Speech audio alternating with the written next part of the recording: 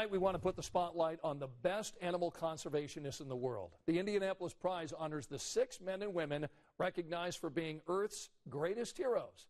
So tonight we want you to meet a man who's helping create protected areas for tigers, gorillas, and elephants.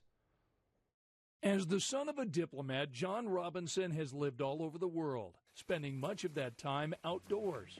We were going into forests. We were spending time climbing the mountains, and getting involved in nature actually was a real family tradition. Robinson established a college program teaching conservation to students from tropical countries, then decided he wanted to do that too.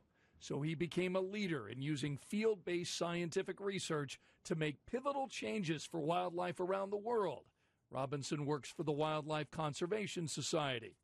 We're doing conservation activities of one kind or another, but we're also measuring our success by looking at how the populations of wild species are surviving. Those berries are very full. Robinson has helped establish terrestrial and marine protected areas for tigers, gorillas, and forest elephants. And I do love those wild species, but also conservation is critically important if we're going to manage climate change in an effective way.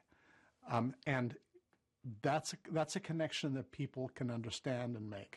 Robinson believes ecotourism can help conservation efforts. You can look at a TV documentary, and you can get a sense of nature and a sense of wildlife. But there's nothing quite as compelling as actually seeing it yourself. And so ecotourism just becomes a way to connect people around the world to the places that we want to conserve. And we've got more on his efforts, along with a look at the other 5 finalists of the Indianapolis Prize. You can go to WTHR.com/prize.